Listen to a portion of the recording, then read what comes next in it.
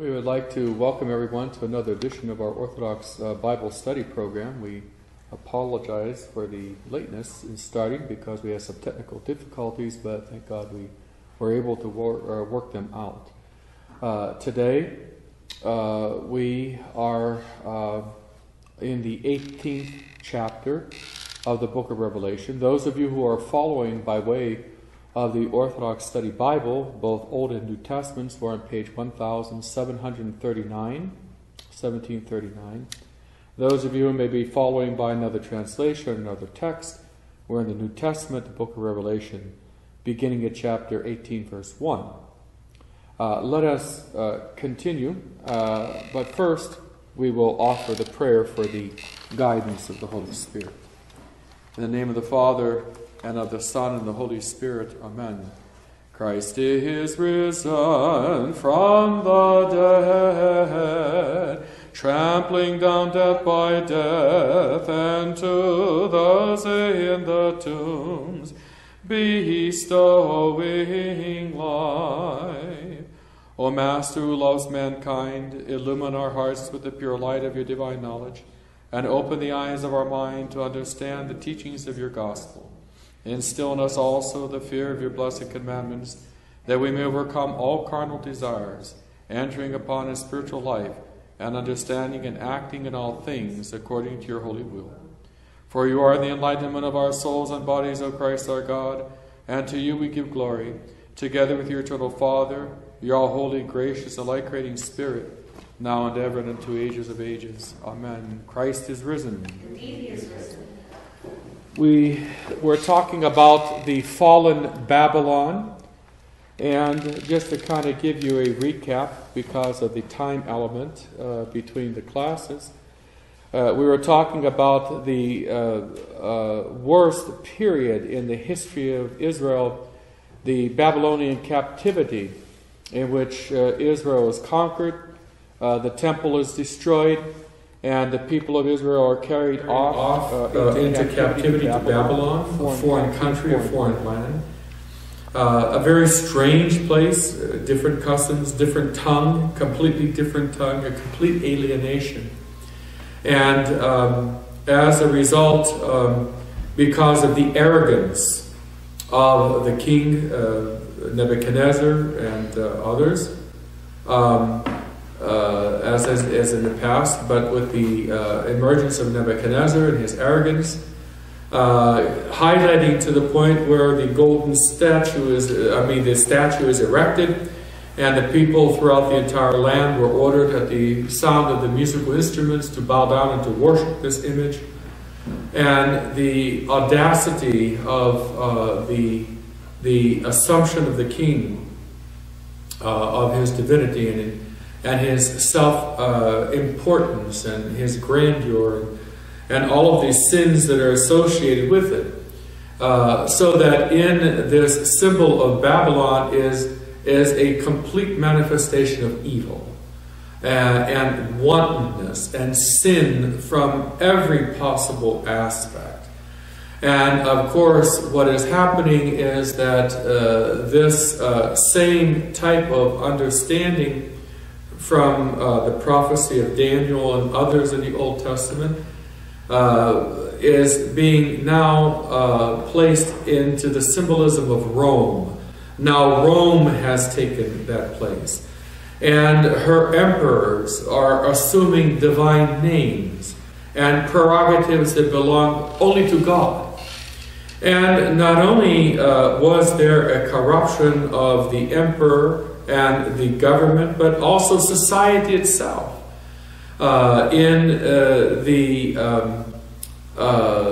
Even going into the businesses where people were being cheated out of goods, and there was dishonesty in the marketplace, and a complete depravity of moral order, almost like Babylon and like Sodom and Gomorrah. And the people of this era, those who are faithful to the Lamb, although there was corruption in the world, we saw a glimpse in the heavenly reality where there is a liturgy, there is the praising of God, the calling of God to act, and the sanctity and holiness, just kind of compared to the complete opposite, the depravity that exists on earth. In fact, in one particular section, the people were told to flee. Just like Lot and his family were told to flee from Sodom and Gomorrah, they are called upon to even flee, even not only just literally to flee from the city, to escape the perversion so that we do not become corrupted by it, but also to be understood in a symbolic way of fleeing from evil. In fact, even the prophet himself, John is taken to a desert place. A lot of times this desert place was a place of evil and temptation and so forth. But yet at other times it was a place of prayer, it was a place of solitude, where our Lord even went into the wilderness to be able to be alone and to be able to pray. And to be able to flee from the influence, not only directly from the evil that was being perpetrated by Rome, but also by this golden cup and the polluted wine, the luring and the tempting of other people to believe this and to participate in this perversion. In fact, our Lord warns us in the gospel of the perverting of the little ones. It would be better if a millstone was tied around our neck and it was thrown into the sea than to cause harm to the little ones, to lose faith or to be perverse, to be taught to be perverse. And also we have an understanding here that this same type of thing is taking place, to flee from it. And even in our day and age, to be able to remain pure, to turn away from the evil that is so prevalent, and this evil that is being portrayed as being very seductive, very luring. What happens is it leads to perversion and it leads to destruction. Just as this evil was ascending from the pit, it will descend, it will be destroyed, that Rome will be destroyed, as well as the other kings or the others who were influenced by the perversion that was brought about by Rome. And now in chapter 18 we come to the actual judgment of the city of Babylon or Rome, and by extension the empire that was corrupted. Rome being the capital was kind of like the pivotal point where this corruption was taking place, and it was infiltrated into the entire world, to all different aspects of society and various succeeding emperors and rulers and so forth, and nations that participated in this evil. It says in chapter 18, beginning at verse 1, that after these things I saw another angel coming down from heaven, having great authority, and the earth was illuminated with his glory. It's interesting to be able to point out that this angel coming down from heaven, coming down from the very presence of God, had this illuminating countenance, this grace and this light, if you will, that is often referred to as an aspect of God, is now being reflected in this angelic being. And this calls to remembrance Moses himself, who was told by God to ascend Mount Sinai, to come into his presence, into this dark cloud. Although it was a dark cloud, it was filled with the brightness of the glory of God. And the scripture tells us that when Moses came down from the mountain, that from being in contact with that which was holy and sacred, the light of God, that his face was so bright that it had to be veiled. The people of Israel could not look upon the face of Moses without squinting, without being troubled, without even some type of physical pain as a result of this, this divine glory and light.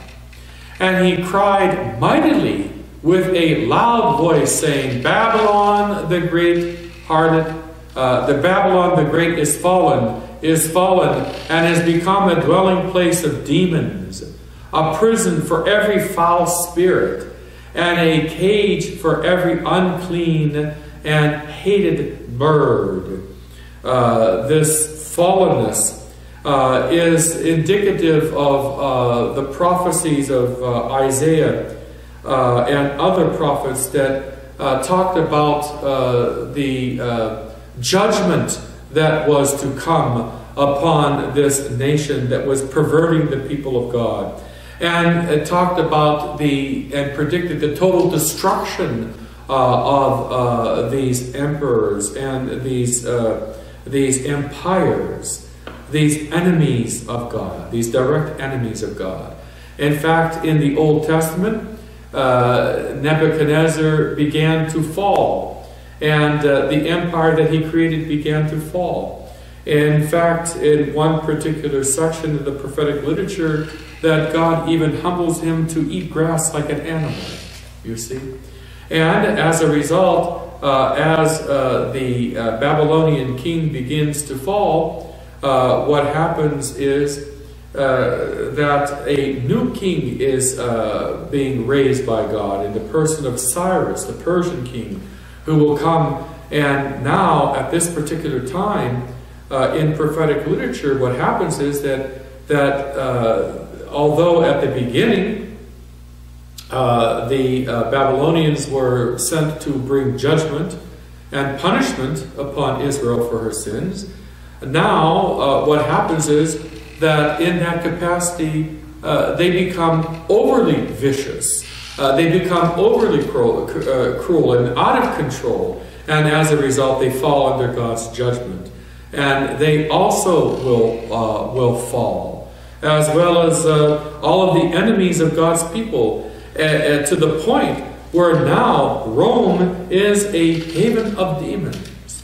In fact, if we were to read Pauline theology, we would see that even in Paul's understanding, that as these people are worshiping these pagan idols, they're actually worshiping devils themselves, demons themselves. Which is a complete perversion.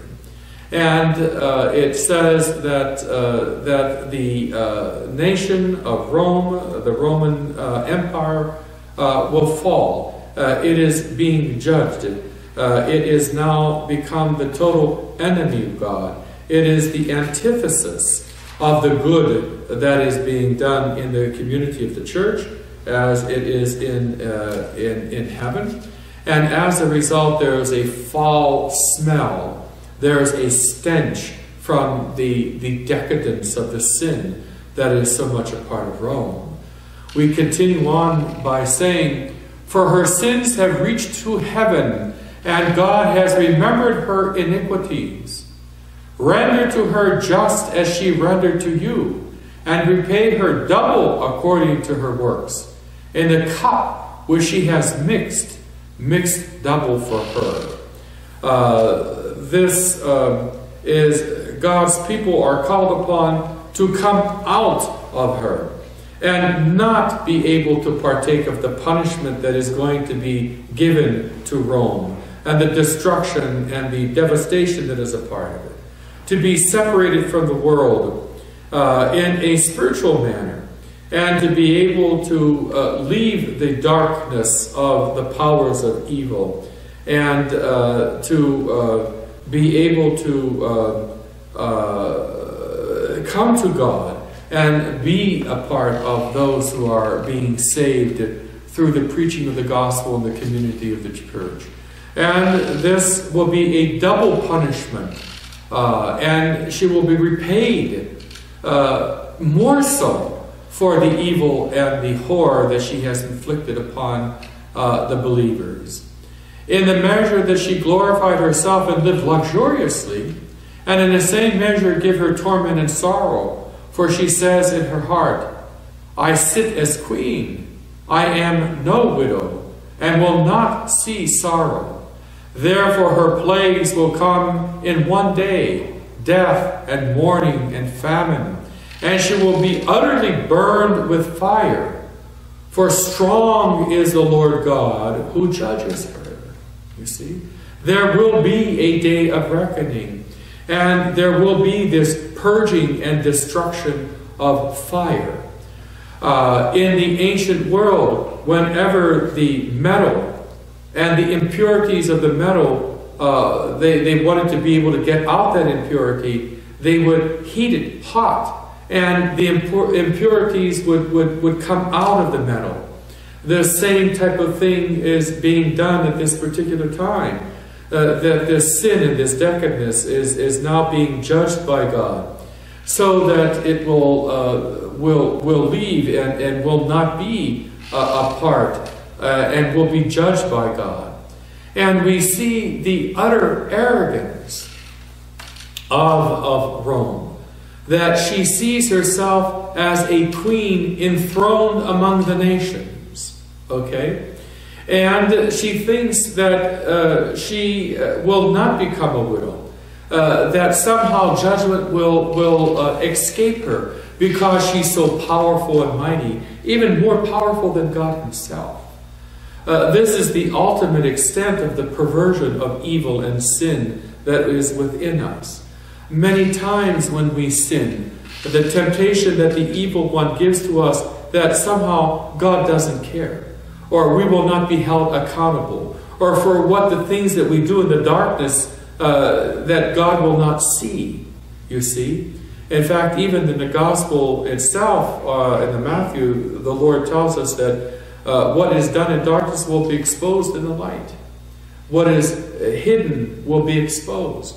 What is silently said in the streets will be shouted from the rooftop, you see. The one effect that sin has in our life is that it numbs us. It numbs us to think that we will escape judgment, that we will not be found out, you see, and we will not be held responsible. And as a result, it leads to our own self-arrogance. And as a result, there will become plagues that will come, death and mourning and famine. And utterly, fire will not only purify, but it will also destroy. For the reassurance is given that the Lord is strong. He is powerful. St. Paul said in one of his epistles, he says, when sin abounds, God's grace abounds even more.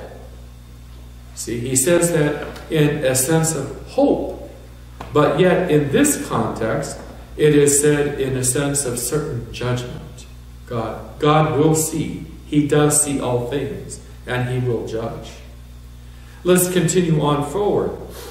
It says, the kings of the earth who committed fornication and lived luxuriously with her will weep and lament for her when they see the smoke of her burning, standing at a distance for fear of her torment, saying, alas, alas, the great city Babylon, that mighty city, for in 1 hour your judgment has come.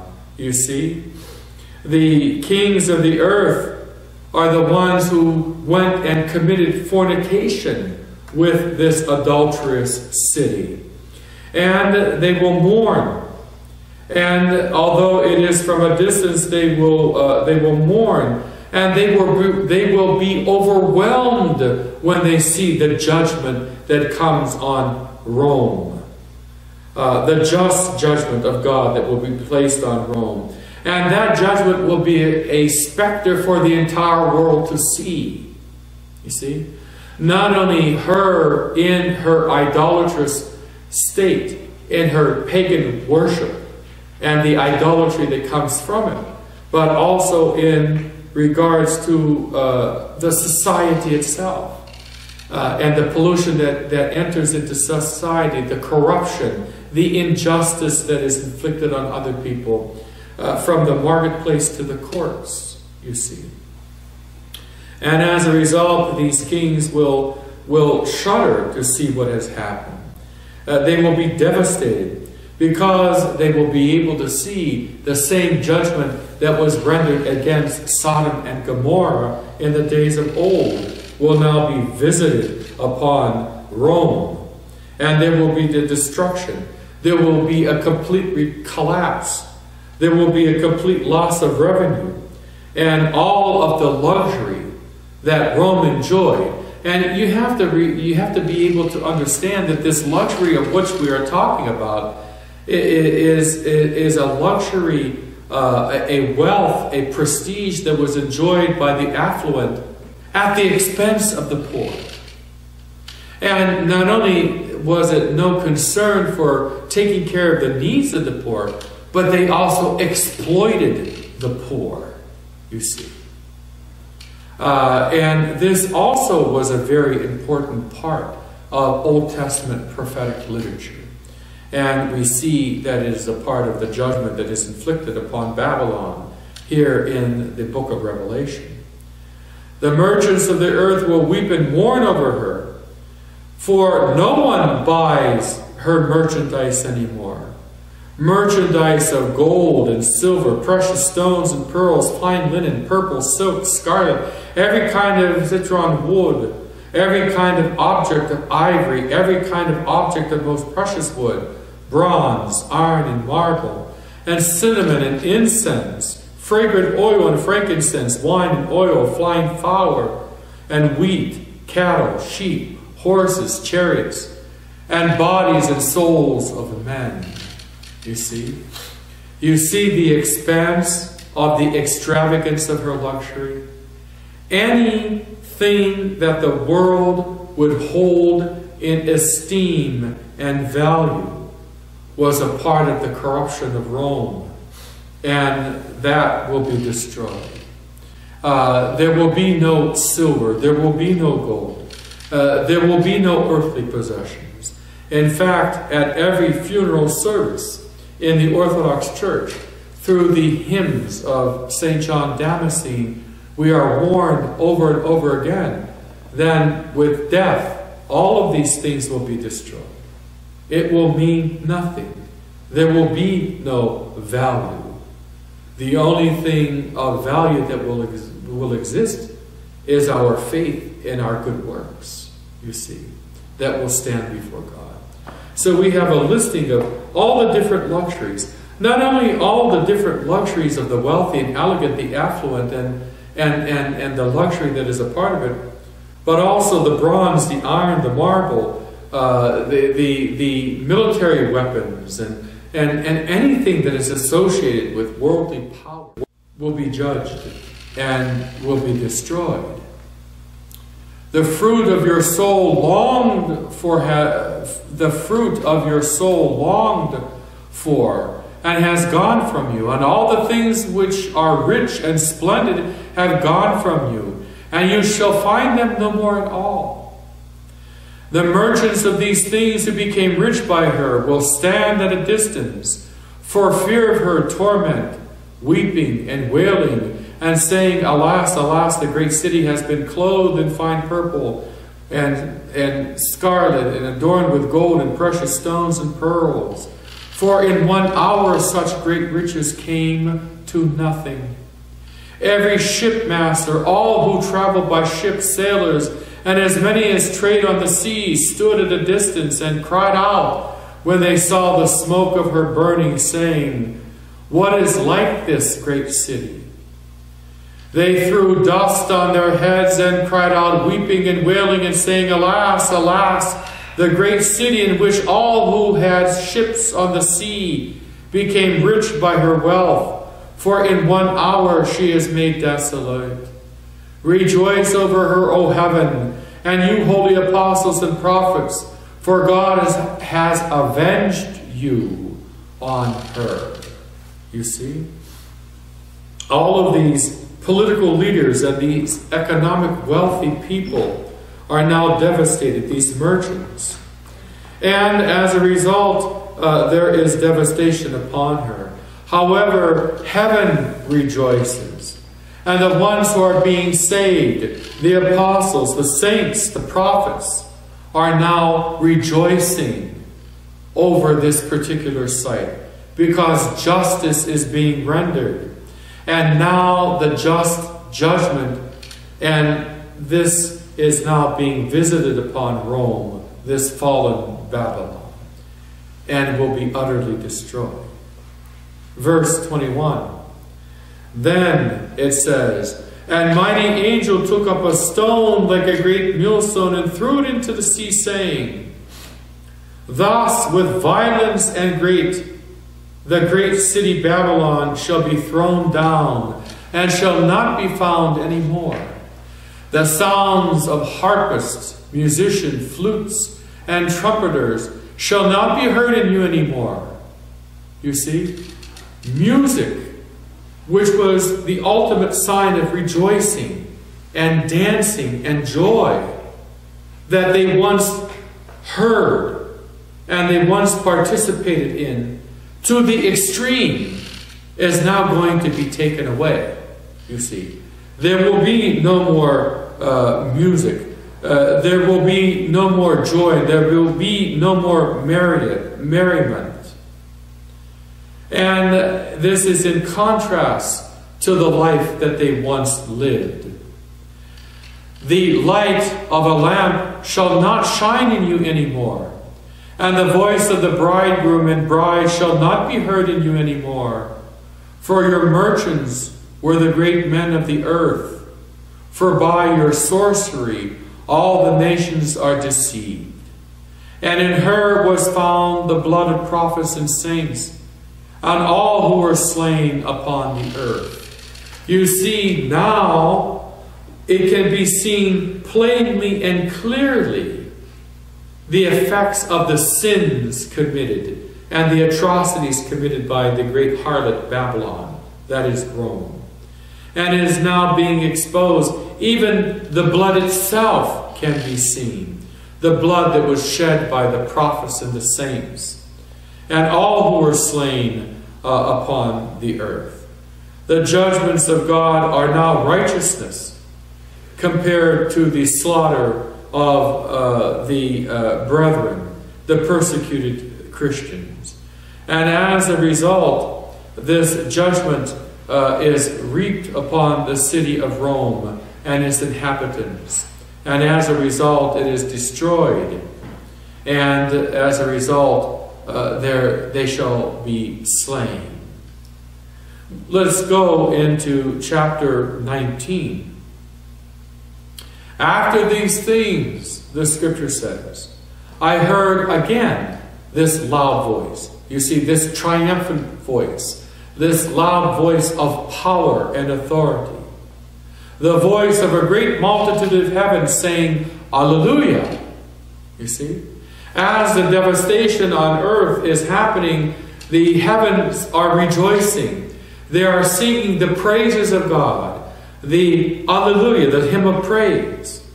"Salvation and glory and honor and power belong to the Lord." This is the new song that is being sung by the heavens and by the multitude of the church, those who are being saved.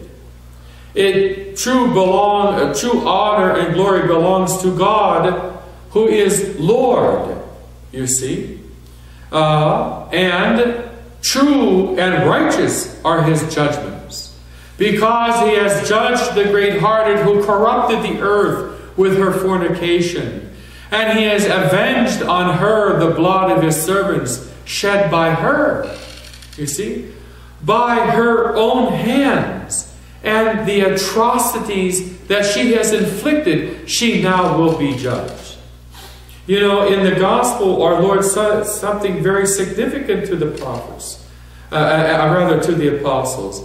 He says, you must remember, the same judgment that you have used to judge others is the same judgment that will be judged upon you. You see? And that is true justice. It is not severity. It is not being over harsh, but it is God who is being just, who is being righteous, who is now being praised by the saints of heaven. And after the 24 elders and the 4 living creatures fell down and worshiped God who sat on the throne, saying, Amen, let it be so. That's what Amen means. And Alleluia. Then a voice came from the throne saying, Praise our God, all you his servants, and those who fear him, both small and great. And I heard, as it were, the voice of a great multitude, as the sound of many waters, and as the sound of mighty thunder, saying, Alleluia. Over and over again, this canticle is being sung. This thunderous voice, this almighty power, this over-encompassing greatness of God, this glory of God that is now being praised. In fact, the voice came from the throne saying that God is now to be praised for that which has happened, the judgment that has been rendered, the justice that has been restored. Okay? It is only proper that God be praised. And even in our day and age, it is only proper that we come to his home and praise and glorify him, and to offer hymns of thanksgiving. In fact, in the prophetic literature of the Old Testament, in the Psalms, in the hymns of the suffering servant of Isaiah, the suffering servant will in the future be vindicated by God. And for the suffering and the death and the suffering that is a part of it, he will be vindicated. And through that, God will be glorified. And there will be a new people created. And they will sing a new song of praise, a new song of glorification, a new song of thanksgiving to God. Okay? And the evil that was a part will now make up for the suffering that the servant had to endure. The suffering that ultimately will bring salvation for those who seek God, both small and great. We continue on, and it says, and I heard, as it were, the voice of a great multitude, the sound of many waters. Alleluia. It says that at the Passover, the deliverance from Egypt, and the new Passover from Babylon, that there will be united a Israel, a church of God, a people of God who are dedicated to the Lord. And as a result, there is this symbolism of a marriage, which is the symbol of the ultimate union between God and his people. Just as in the sacrament of marriage, we take place the ultimate union and the sacredness of that union between man and woman. That was used from the times of the apostles as a way of referring to this ultimate union that will be taken place by God in the fullness of that kingdom. See? In the Old Testament, you had the germ, or you had the beginning of this in the theology of covenant. A covenant of a divine relationship between God and Israel. That God will be their God and Israel will be his people. That they would keep fast and hold fast his commandments. All right? We see this even in the sense of the Eucharist, where we are united as a people of God through the blood of God and through the body and blood of God, and we are united with him in an intimate sacramental way. And now we see here in the symbolism of marriage itself as a type of covenant, marriage as a type of Eucharistic oneness that is now being shared and is now being enjoyed in the fullness of God's kingdom that is to come. The bridegroom has come, and he is now united to the bride, and they are at home in the bridal chamber. And now they are going to be called upon to enjoy the bridal supper. You see? The church is now betrothed to the Lord. And it is betrothed by her fidelity, by her faith, and the living of the faith. And she now eagerly anticipates and longs for the coming of the bridegroom in the marriage supper that will be eaten in the fullness of the kingdom. Okay. I heard, as it were, the voice of a great multitude, the sound of many wonders. Let us be glad, the scripture says, and let us rejoice and give him glory. For the marriage of the Lamb has come, and his wife has made herself ready. You see? Didn't we just sing and utilize this hymnography in the Paschal celebration of the church? Okay? That we should rejoice and give glory to him, for the Lord has come. Christ is risen. It says in verse 8, and to her it was granted to be arrayed in fine linen, clean and bright. For the fine linen is the righteous acts of the saints. Now, in contrast to the riches and the wealth and the arraignment of the affluent of the fallen Babylon, now the church is decked out in all of its beauty. You see, just like a bride at the wedding is beautiful. There's a new hairdo, there's makeup, there's a beautiful gown that she is presented to the bride. You see, all of these beautiful symbolisms that are a part of it. And now this marriage feast is taking place. The bride is being made ready. She now is vested in true fine linen. She is clean, she is bright. And it is seen in the righteousness of the saints. And he said to me, write.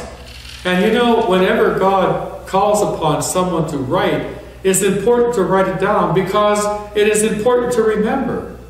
And it also acts as a testimony to the reality of the truth that is being shown and being recorded. Write this. Blessed are those who are called to the marriage supper of the Lamb. That is our ultimate joy. That is our ultimate expectation.